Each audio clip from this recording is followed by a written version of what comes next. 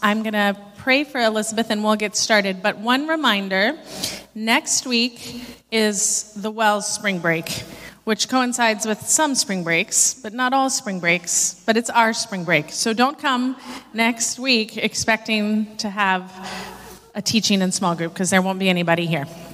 But we'll be back the week after that. So just 1 week off, and you get 2 weeks to do the next lesson, so you can spread it out a little bit. And let me pray for Elizabeth so we can get started. Father, I thank you for the privilege of being here with all of these sisters, the beauty of your word. I thank you for raising up Elizabeth to teach your word. We pray that you would fill her with your spirit, that her words would be your words, that they would resonate deeply in our souls and help transform us more and more into the likeness of Christ this morning. In your name we pray. Amen. Amen. Thank you.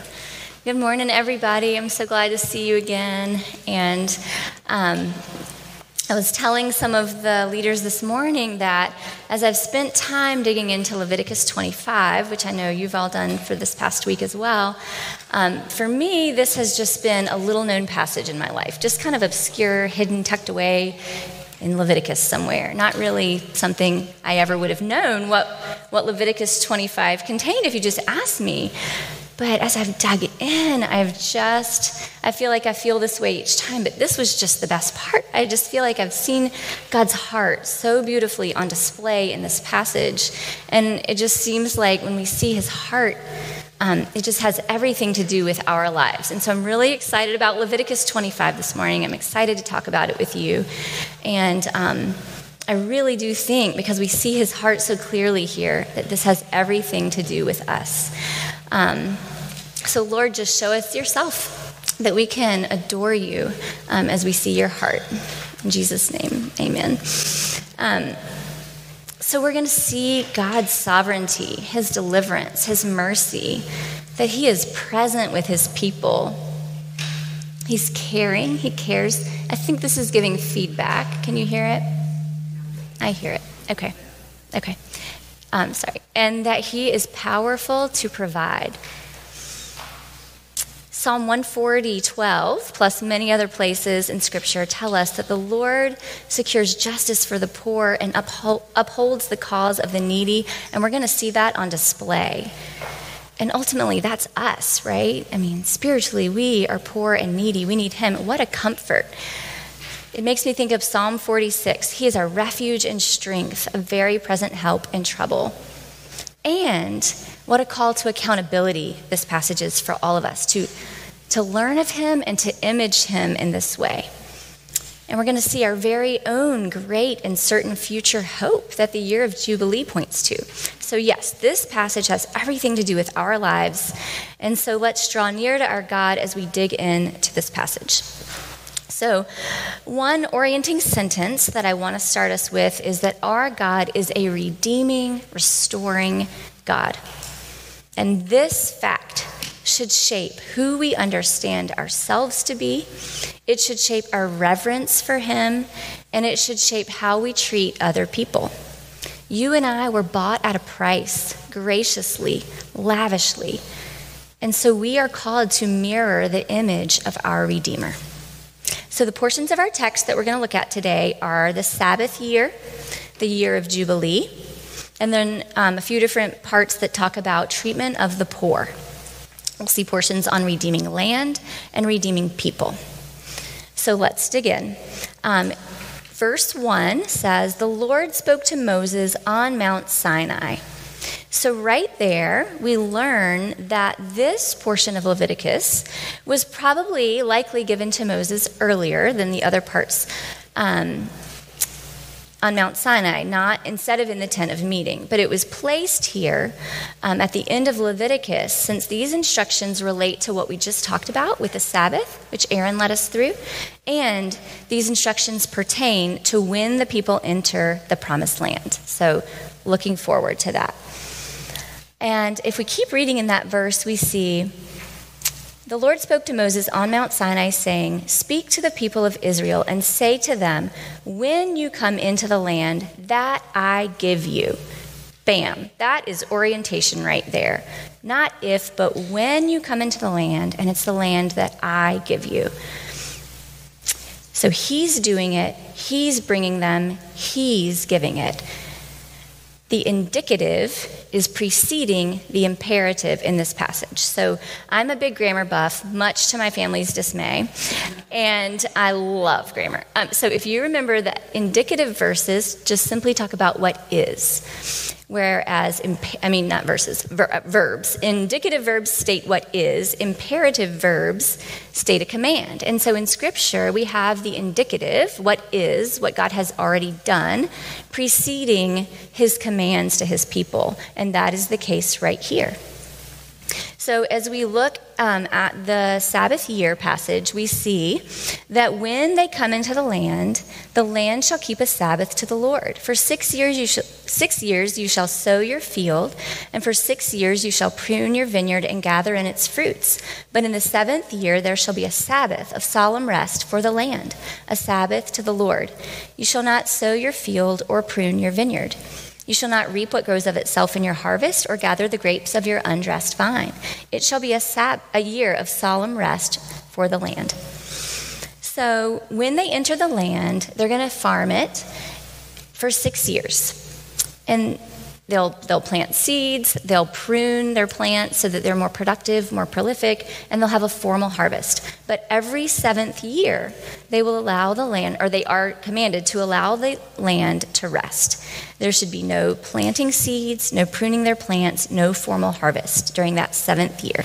Just low-scale, hand-to-mouth gathering what the land produces of itself. So this followed the pattern that the Lord himself set in creation.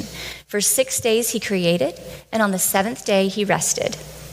And we already know, we've already looked recently at how he called his people to follow this pattern in their week, to work for 6 days and to rest on the 7th. Aaron led us through that rhythm. So now we see God take this principle and extend it to include entire years. Now, biblical scholars say that keeping the Sabbath was the fundamental sign of covenant loyalty. That God was saying, keep this out of faithfulness to me and as a sign of keeping all the rest of the covenant. And practically speaking, it protected the land and the people from overwork. It gave the land, the animals, and the people an extended period of rest and refreshment. Now, there are two significant aspects of this. One, it allowed them to briefly escape the curse of the ground. If you remember back to Genesis 3, after Adam and Eve sinned, the ground was cursed. It would produce thorns and thistles, and through painful toil would man eat of it. So this Sabbath year was allowing a brief escape from that curse. And two, it gave them enjoyment of rest that foreshadowed a far greater experience of rest in him that was yet to come. And spoiler alert, we're going to talk about that.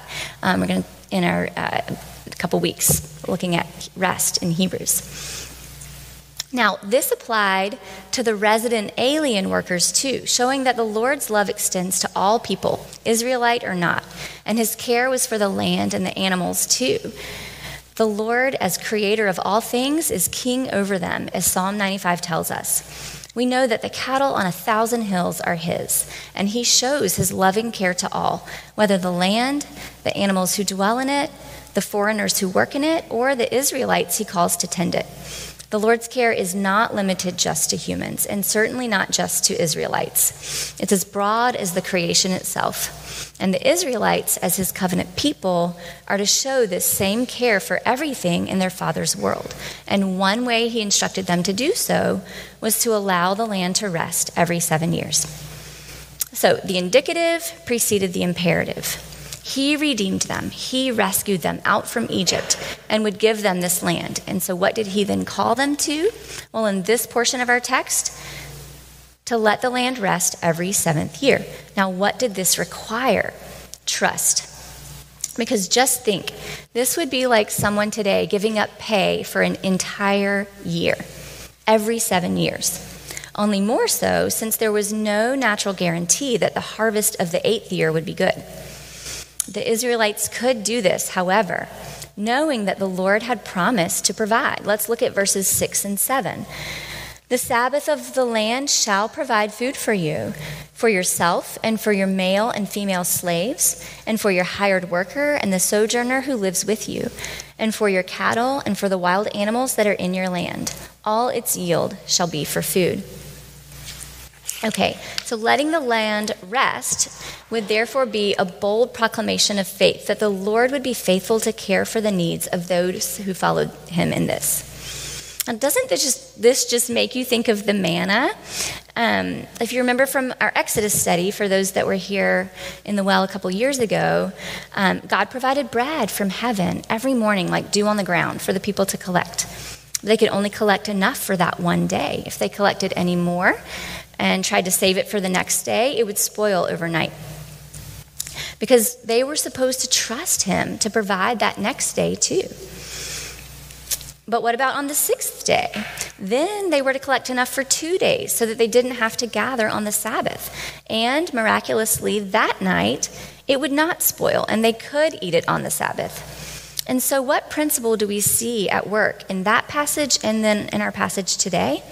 That God has committed himself to provide at just the right time for his people. And so he calls us to trust him and therefore obey. The New Testament reinforces this. Jesus himself says in Matthew 6 that we are not to be anxious, but to trust God to provide what we need. Matthew Henry says of this passage, the Israelites were brought to live in constant dependence upon the divine providence, finding that as man lives not by bread alone, so he has bread, not by his own industry alone, but if God pleases, by the word of blessing from the mouth of God, without any care or pains of man. All that we have is from God. Dependence, trust, and obedience are to characterize our walk with him. And as a mom, can I just say this really touches down for me in that realm. I can trust God to provide for all that my children need. I don't know how many of you need to hear that today, but it always is something I need to hear. He will be reliable for them. Okay, so we're going to move on in our passage to the year of Jubilee. Okay, the year of Jubilee, y'all, this is a big deal. Think once a generation significant, like a 50th wedding anniversary. So we're going to read verses 8 through 12. You shall count 7 weeks of years, 7 times 7 years, so that the time of the 7 weeks of years shall give you 49 years. Then you shall sound the loud trumpet on the 10th day of the 7th month. On the day of atonement you shall sound the trumpet throughout all your land, and you shall consecrate the 50th year and proclaim liberty throughout the land to all its inhabitants. It shall be a jubilee for you, when each of you shall return to his property, and each of you shall return to his clan. That 50th year shall be a jubilee for you. In it you shall neither sow nor reap what grows of itself, nor gather the grapes from the undressed vines. For it is a jubilee. It shall be holy to you. You may eat the produce of the field. So we know that the number 7 is significant in Scripture. It signifies completeness. So it's not surprising that after 7 portions of 7 years, so 49 years, there is this crowning Sabbath with extra special benefits for the people of God. So this was another rhythm that God gave his people. Every 50th year, there would be the Sabbath of all Sabbaths. It would start with a trumpet blast on the evening of the Day of Atonement. And that's where this name Jubilee comes from. It's derived from the Hebrew word yobel. I may not be saying that exactly right, which refers to an animal's horn that has been made into a trumpet. And it's likely that such a horn was used to initiate this significant year. It was in their fall season at the end of their harvest. And it was initiated on what was already a day of rest, the Day of Atonement, and the people in the tabernacle having just been cleansed, it was an entirely appropriate time to start a holy year.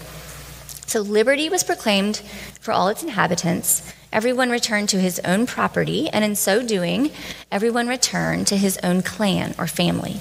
And again, it would be another Sabbath year, another time when they would neither sow nor reap, but eat on a low scale, hand-to-mouth gathering kind of way. So I want to take a second to first briefly describe how life worked economically, because I think that will help us make sense of some different portions of the text that are coming up. So at this point, we've got a slide that will show us the land allotment for each tribe. Each tribe was assigned a specific land inheritance from the Lord upon entering the promised land. So we're just going to use the example of crop failure as one scenario that could describe how someone could go from being an allotted owner of land to becoming so poor that they no longer had it. So they would need to purchase seed to plant their crop. Now, if they had a bad harvest one year, the crop failed, then they wouldn't make a profit, or the profit that they expected. And if they had no savings, they would have to borrow money again to buy seed for the next year. But maybe there would be another bad harvest, and then they might have to sell some of their land to cover their debts, as well as borrow more money for seed. And then if that crop failed, the person might have to sell off the remaining land to cover that debt. If significant debt remained, the only remaining option would be at that point to sell yourself, to go into servitude, to pay off debt, and to have provision like food.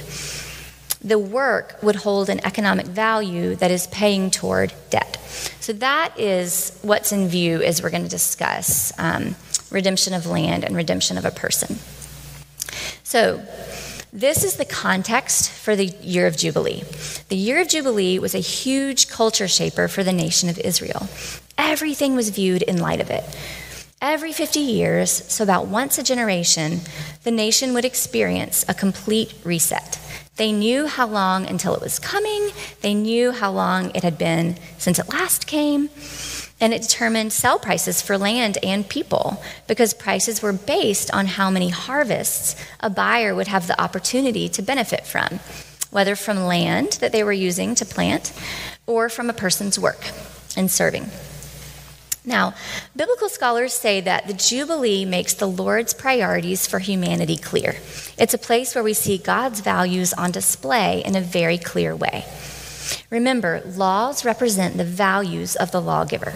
So what values do we see of God from this? Well, we're going to see liberty for his people, ownership of land or place for his people, the value of close family relationships, fear of the Lord, and rest based on trust in his provision. So let's take these in turn. Liberty. So what does it mean for liberty to be proclaimed throughout the land to all its inhabitants? Well, it meant that every Israelite that had sold themselves into servitude because of poverty would be released without any repayment of remaining debt. They would just go free. This was a big deal. Other ancient Near East cultures sometimes had similar releases, but they were sporadic, based on the whims of a king's determination. Perhaps when he rose to power to earn favor, or perhaps if there was a crisis. But by contrast, the divine king of Israel set up a system of release at fixed intervals, which was not dependent on arbitrary human leadership. Release for his people was guaranteed. Now remember, so often in the Old Testament, physical, concrete things point towards spiritual realities in the New Testament and help us understand them better. And just like this declaration of liberty came on the evening of the Day of Atonement, our freedom in Christ comes after his atoning sacrifice on our behalf. The Lord was acting as their redeemer, their rescuer. Sklar says, it is a characteristic of the Lord to redeem people. He had redeemed the Israelites from slavery in Egypt to be his people, and now by this law, he redeems them from their debts.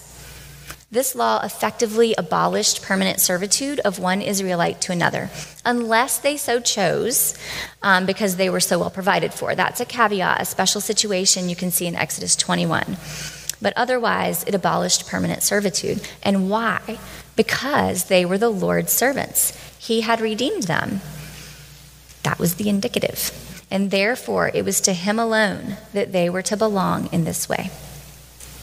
And again, we see this physical, concrete Old Testament example pointing to a spiritual reality in the New Testament. Galatians 5:1 says, "For freedom Christ has set us free.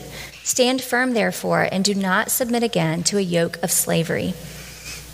1 Peter 2:16 says, "Live as people who are free, not using your freedom as a cover-up for evil, but living as servants of God." So it's not that we're free from following God, but free to follow God.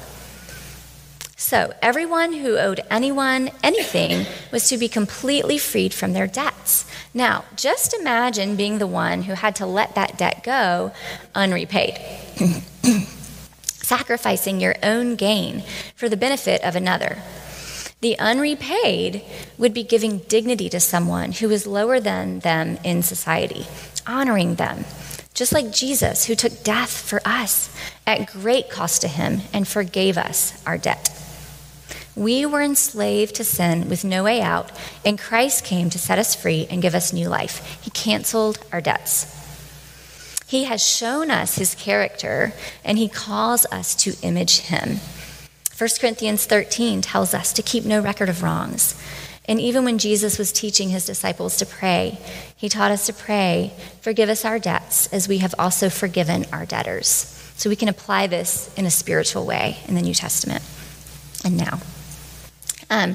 So the second value of the Lord that we see is return to land. It says, "Each of you shall return to his property." So practically speaking, what did this mean? Perhaps you had the very reasonable question that I had.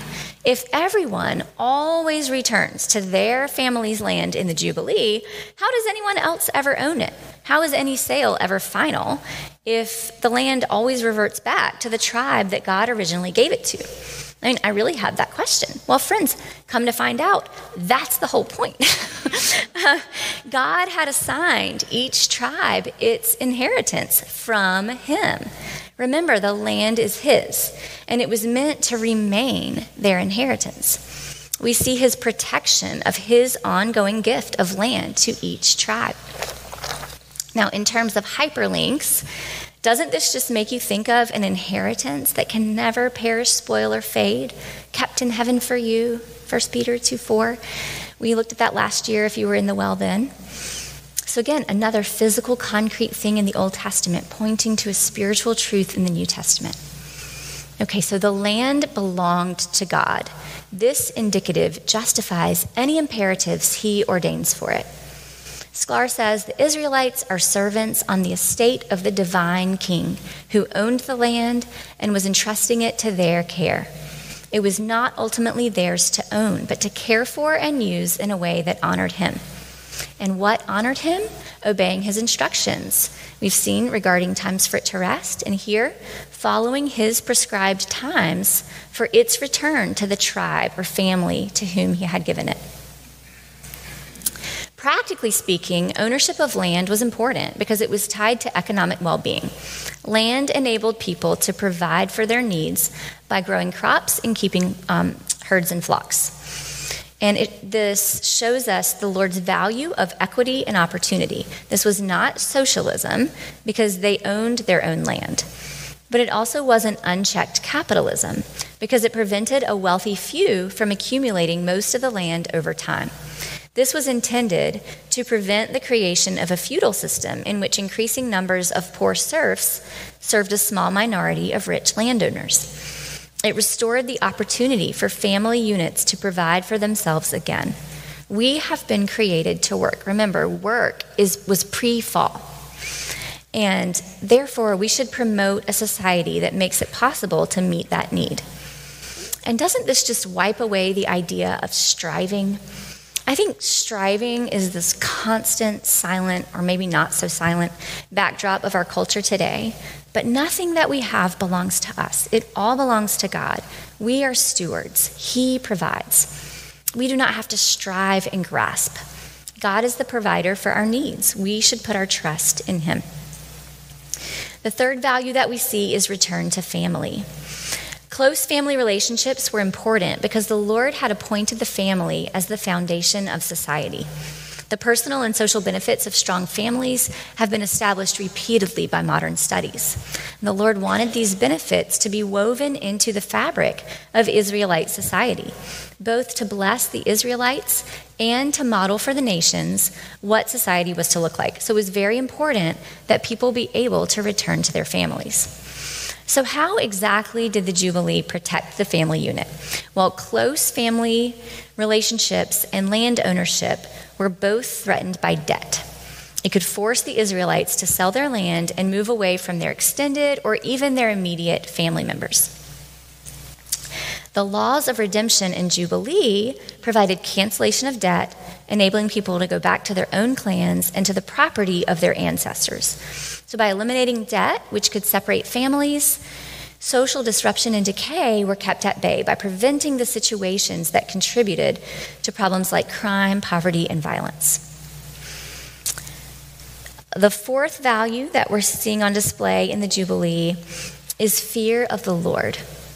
Again, the time until or since the last Jubilee was to shape the prices for land and people's services that were being sold, since the price was to be based on the number of harvests a person could expect to get, and they were to price fairly. We see in verses 16 and 17, if the years are many, you shall increase the price, and if the years are few, you shall reduce the price, for it is the number of the crops that he is selling to you. You shall not wrong one another, but you shall fear your God, for I am the Lord your God. Theologically, the basis for these commands was that the land and the Israelites belonged to the Lord. It was acknowledging they would give account to him for how they treated the people. We know from elsewhere in Scripture that the fear of the Lord is the beginning of wisdom. And here, these people were to treat each other in light of whose they were, his. Out of reverence for God, they were to treat their brother. So reverence for the Lord was meant to translate into right treatment of my neighbor. The command to fear God is appropriate. It is given to remind those with power that there is a far greater authority to whom they must give account. We've already spent time in Leviticus 19 this semester, where we saw, you shall love your neighbor as yourself. And so now we're basically seeing this principle applied in an economic context. And the New Testament reinforces these ideas. Really, this comes down to love. Jesus says in John 13:35, by this all people will know that you are my disciples, if you have love for one another. Okay, moving on to the fifth value of the Lord that we see in the Jubilee is rest, based on trust in his provision. So this is another year of Sabbath rest, and not working called for trust in the Lord to provide. And we see God promise just that. He promises to provide for the needs basic to abundant human life. He makes these promises to those who embrace the covenant from the heart. His promise of provision is meant to translate into trust, and that trust is meant to translate into obedience from the heart. Even in the case of a Sabbath year pushed right up against a year of Jubilee, he says, and if you say, what shall we eat in the seventh year, if we may not sow or gather in our crop? I will command my blessing on you in the sixth year, so that it will produce a crop sufficient for 3 years. When you sow in the 8th year, you will be eating some of the old crop. You shall eat the old until the 9th year, when its crop arrives. Whatever the timing, the overall point is clear.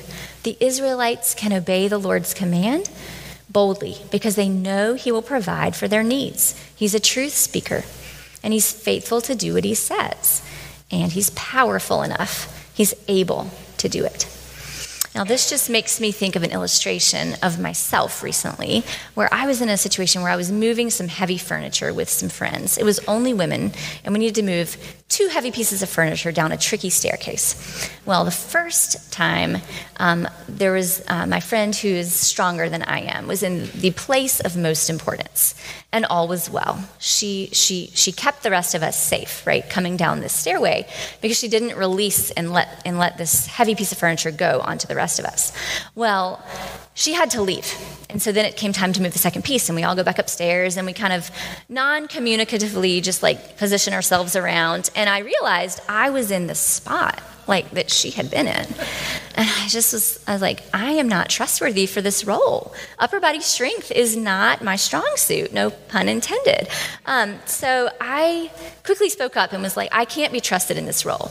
And I think that just speaks to our point here, is that our trust in something or someone has everything to do with how trustworthy they are. And God was trustworthy to do what he said he would do here. Okay, so in sum, y'all, the year of Jubilee was the best thing since Eden. Just think of the picture that emerges. All the Israelites would return to their own land, surrounded by their own families, having no debts, enjoying a year of Sabbath rest, looking forward to years of safety and prosperity in a land flowing with milk and honey, living in soul-satisfying fellowship with their covenant Lord, the one they acknowledged as sovereign over the land and themselves. This is what Sklar is describing. What does this sound like? The year of Jubilee looks backward to Eden, but it also looks forward to heaven. Sklar says this has always been the Lord's intent for humanity, and now Israel is privileged with showing this vision to the nations and inviting them to experience it. Okay, so we're going to move on now to the next portion of our passage today, which is on redemption of property. Now, if we look at verses 23 and 24, it says, "The land shall not be sold in perpetuity, for the land is mine. For you are strangers and sojourners with me, and in all the country you possess, you shall allow a redemption of the land." Okay, so why is redemption of the land in view here? Why is it not to be sold in perpetuity? Because it is his. And he, as we already looked at before, had given it to these specific tribes as their inheritance. So if an Israelite becomes poor and sells his land, there is this threefold instruction for it being restored to him. And we're going to see this same threefold instruction in the case of a person becoming so poor that they sell themselves and when they get redeemed. So the first of this threefold instruction is that their nearest redeemer can come redeem them. This is the idea of a kinsman redeemer, which you may be familiar with if you've read the book of Ruth. It comes to bear beautifully in that story. The second way that a land can be redeemed is that the man can do it himself if he makes enough money. And lastly, if the first two options are not possible, God himself has intervened by instructing that the land is to be returned to its original owner at the year of Jubilee. And so now we just have these three very specific scenarios, and these are details, and we'll take these in turn. And so I'm going to have a slide that comes up that shows us houses, or what a city might look like, a walled city that had houses inside. And then there are houses in the villages surrounding that walled city that had fields and pasture land associated with them. And so that's what is in view in this chunk of our passage, where you read those details. So houses that were in the villages outside that walled city were classified with the land, or the fields, and those followed these redemption jubilee laws. This does not apply the same to houses inside walled cities. Those can be redeemed within a year, but then they do belong in perpetuity to the buyer. Now, why? Sklar says this law graciously provided the seller a chance to get the house back without putting an unfair burden on the buyer. That's as much as I understand of that, okay? Now, the Levite situation was different. Our passage says the Levites may redeem their city houses anytime, and they are never to sell their land. Remember, the Levites were the priestly tribe that did not receive a territorial land inheritance. They weren't on that map of all the territories. Why? Because the Lord himself was to be their portion. He was their inheritance. Instead, they received the tithes of the Israelites for their support. We've already looked at food and the offerings. as well as 48 cities that were allotted to them out of the inheritance of the other tribes.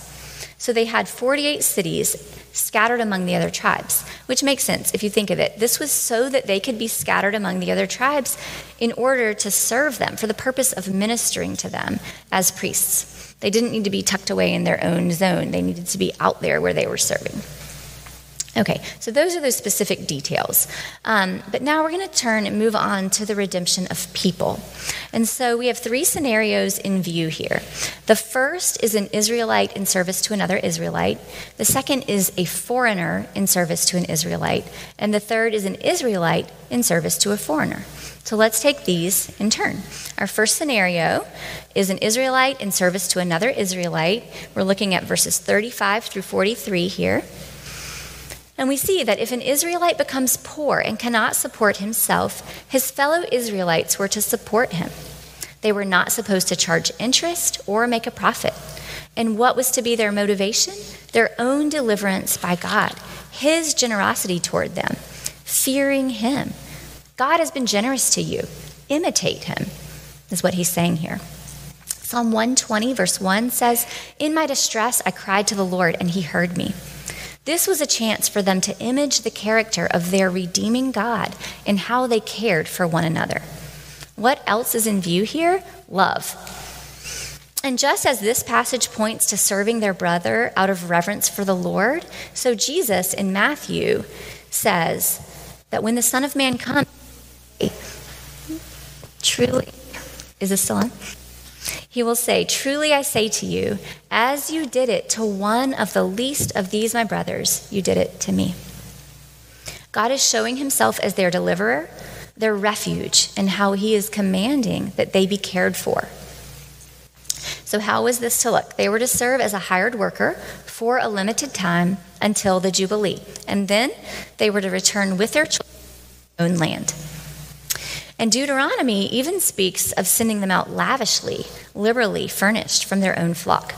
So there's this emphasis on their identity as God's servants because he redeemed them out of the land of Egypt. So the indicative comes before this imperative. They were his. And so there's this prohibition on them being permanent servants because they are his servants. And for this same reason, there is a warning not to treat them ruthlessly, but to fear God in treatment of them. Okay, now the second scenario that we get to, foreigners in service to Israelites. So we're going to read verses 44 through 46, and I want to take time here, honestly, because this is a difficult portion of our scripture. And I think if we're spending a year in Leviticus, we want to really spend our time and know God's heart here. And it's easy to misunderstand this. So we're going to let Scripture interpret Scripture and look at the whole counsel of Scripture as it pertains to this portion. So let's read it. "As for your male and female slaves whom you may have, you may buy male and female slaves from among the nations that are around you. You may also buy from among the strangers who sojourn with you and their clans that are with you, who have been born in your land, and they may be your property.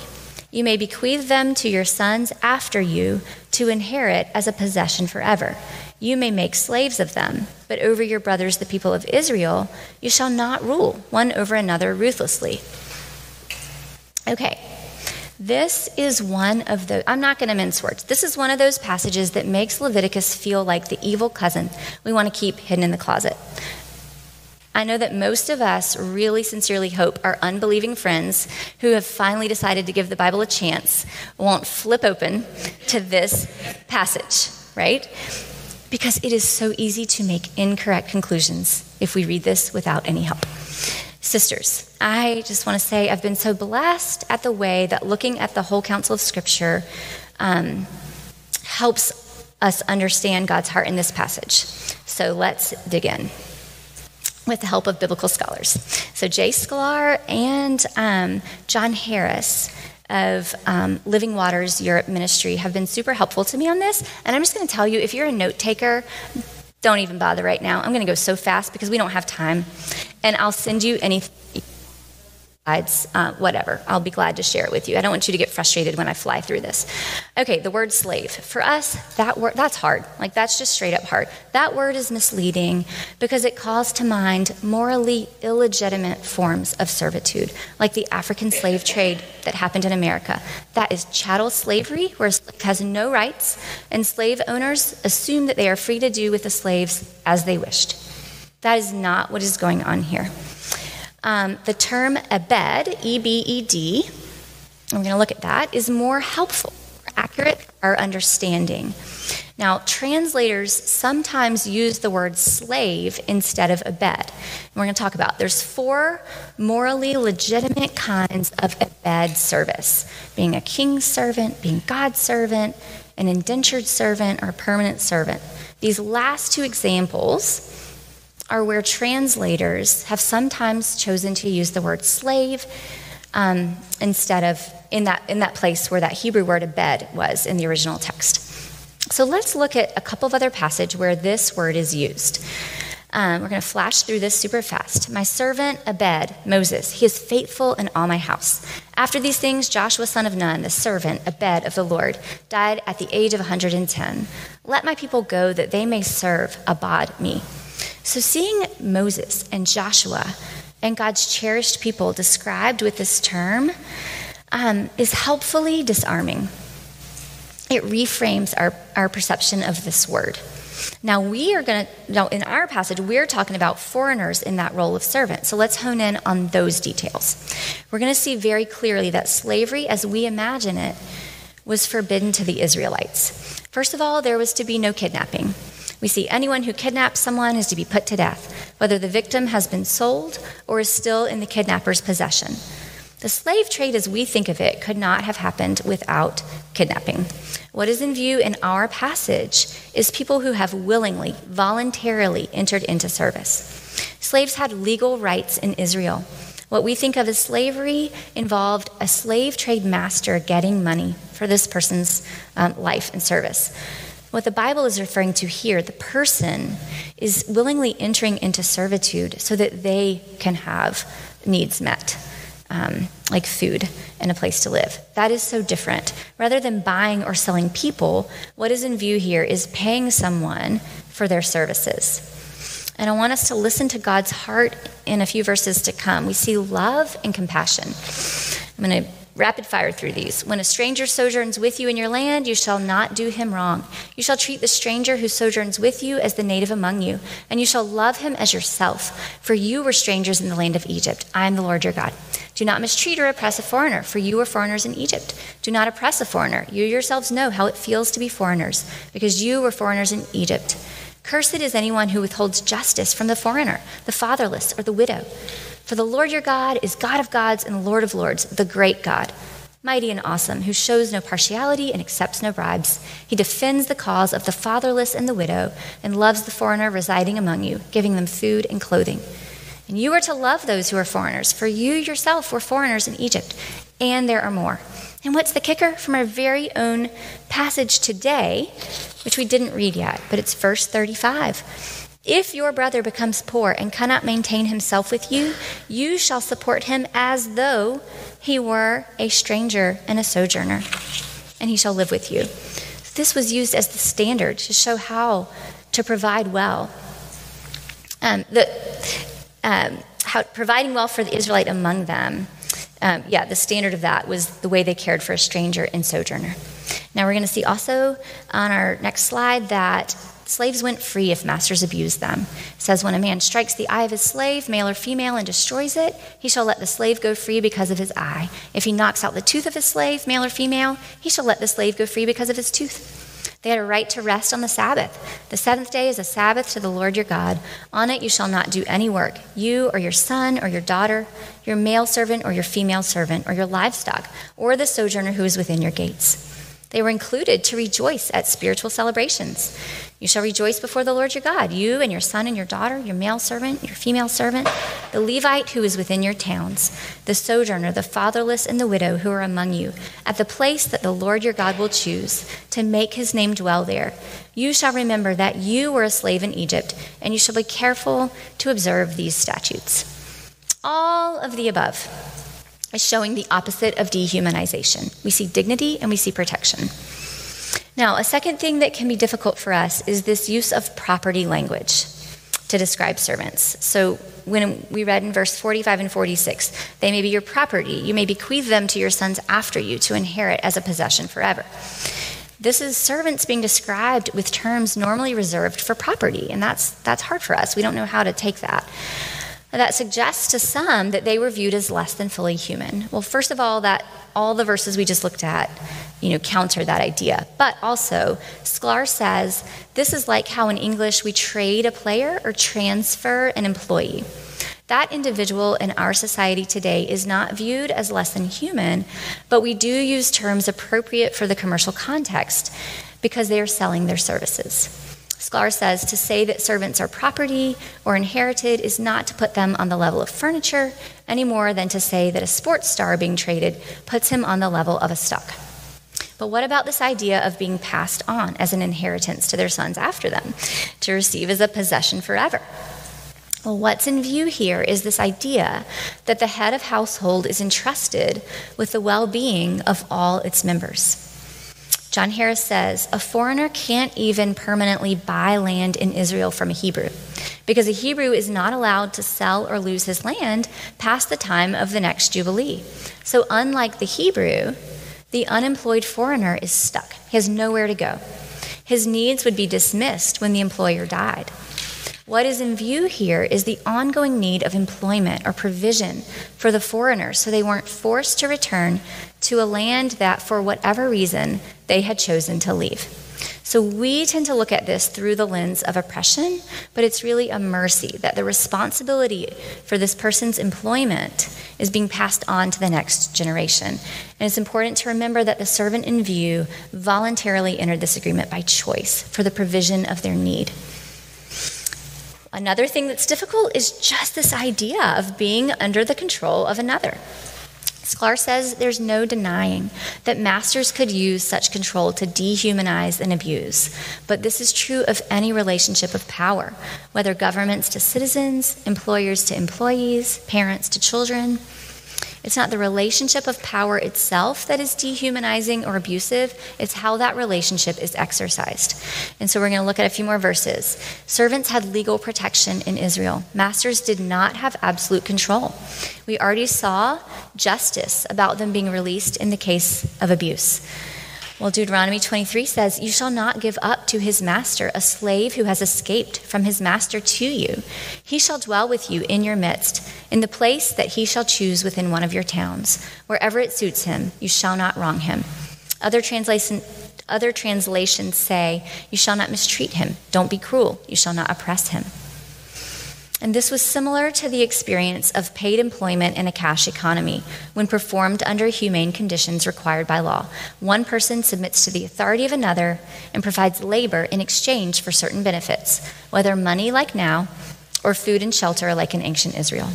This was a mercy because it was protection from poverty, provision of regular food and shelter, and a place in a stable family. It was literally a lifesaver back then. And lastly, there's another reason we know that what is in view here is not the slave trade as we think of it. Remember our principle of looking to the New Testament to see if something is reinforced there. Letting Scripture interpret Scripture. Well, if you look at 1 Timothy 1, verses 9 through 10, enslaving someone is put on the level of those things that are defined as being ungodly and sinful. And there's a slide. I won't read that whole verse for the sake of time. Okay, so I know we took a hot minute for that, but I sincerely hope that it has been relieving to your conscience if you have felt burdened by this passage, because it was a tricky one.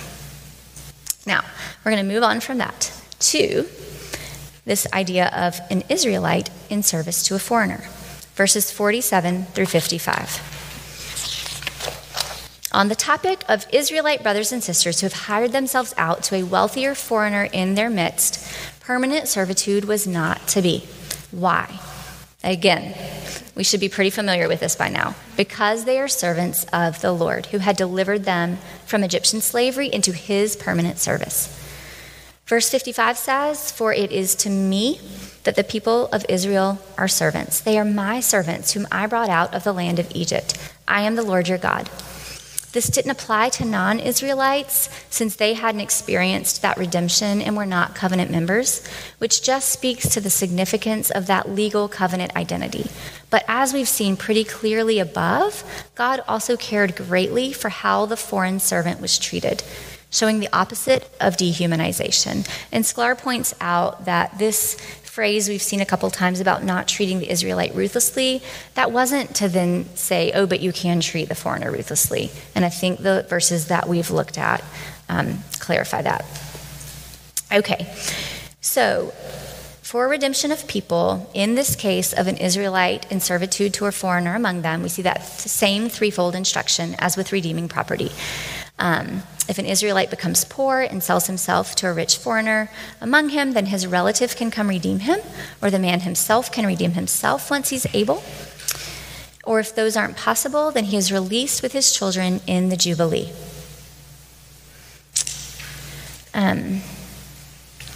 No one else can own them permanently, which we've said. They were permanent servants of their gracious Redeemer and King. And the price that they would be paid for their redemption would be prorated based on how much time until the next Jubilee.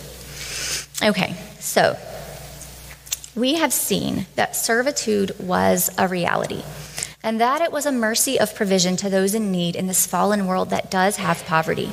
But it was not the ideal. The ideal is set out in prophetic texts like Micah 4:4 and Zechariah 3:10 that describe a day in which the world will be set right and everyone will sit under their own vine and under their own fig tree. But although servitude was not the ideal, it was realistic in a fallen world with poverty. And it was so helpful that people sometimes chose to enter lifelong servitude willingly.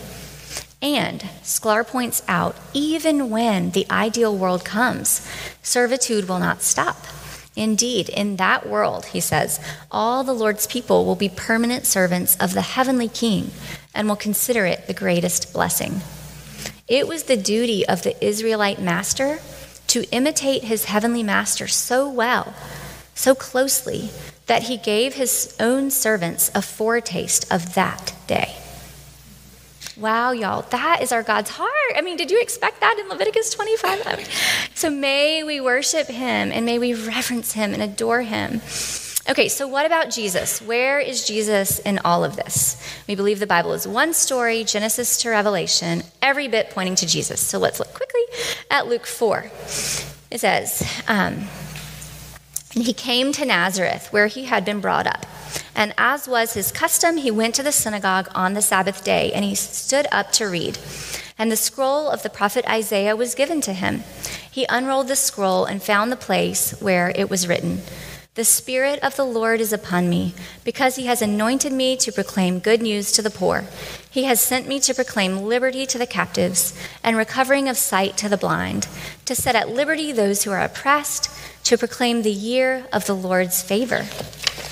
And he rolled up the scroll and gave it back to the attendant and sat down. And the eyes of all in the synagogue were fixed on him. And he began to say to them, "Today this scripture has been fulfilled in your hearing."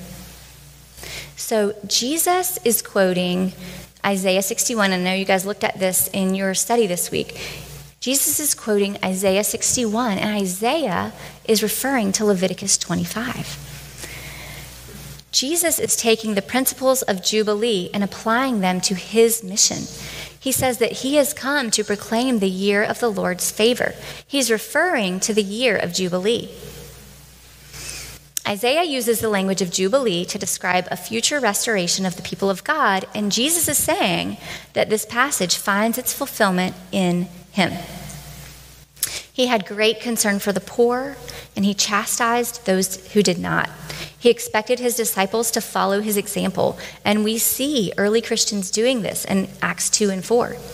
He fulfilled the Jubilee principle of liberty and release on an entirely new level, releasing people from physical sickness, demonic oppression, and above all, the debt of their sin, giving them present peace and a future hope that they were members of the family of God. Colossians 2:4 says, Jesus canceled the record of debt that stood against us with its legal demands. This he set aside, nailing it to the cross. Romans 6:17 says, you were once slaves of sin. He freed us from our slavery to sin and to death. And we've just looked at Hebrews recently, a verse that, or a passage that talks about Jesus sharing in our humanity so that by his death, he could free those who all their lives were held in slavery by their fear of death. Now, on this topic of return to land and family, in 1 John 3:1-2, we hear, see what kind of love the Father has given to us, that we should be called children of God, and so we are. Beloved, we are God's children now. Romans 8:15 says, for you did not receive the spirit of slavery to fall back into fear, but you have received the spirit of adoption as sons, by whom we cry, Abba, Father. Jesus says in John 14, in my Father's house are many rooms. If it were not so, would I have told you that I go to prepare a place for you? So Jubilee has come into this world. He has canceled our debts, promised us an eternal inheritance, and freed us from slavery into adoption, into his family. But we live in this already, not yet, right?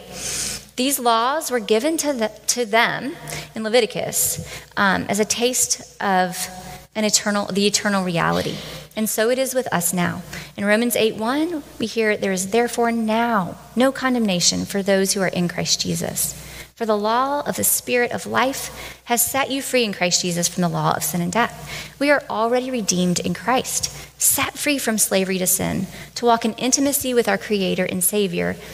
But we still await the day when we will experience this more fully in heaven.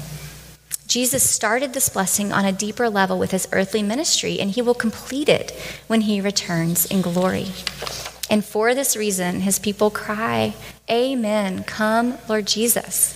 But in the meantime, as we wait, oh, that we would say with the psalmist, teach me your way, Lord, that I may rely on your faithfulness. Give me an undivided heart that I may fear your name. So, praise God, and let's pray. Oh, Lord God, you are beautiful, and we praise you for all the parts of your word. And I just praise you for the chance to study Leviticus with these women this year. Lord, we behold you as beautiful. Help us adore you more. Help us image you to our brothers and our neighbors, the watching world around us, Lord, that you may be glorified. In Jesus' name we pray, amen.